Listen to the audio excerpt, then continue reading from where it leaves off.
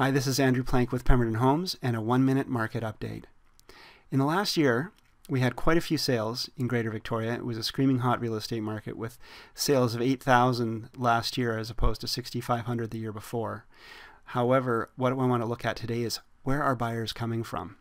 Well, the majority are coming from Greater Victoria itself, of course. People buy and sell within the city.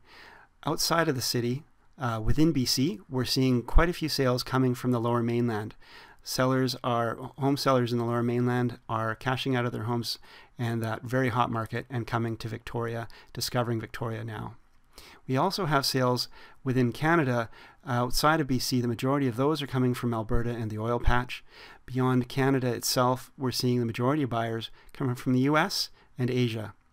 That's been your 1-minute market update with Andrew Plank. Please check out my website, andrewplank.com. Have a wonderful day.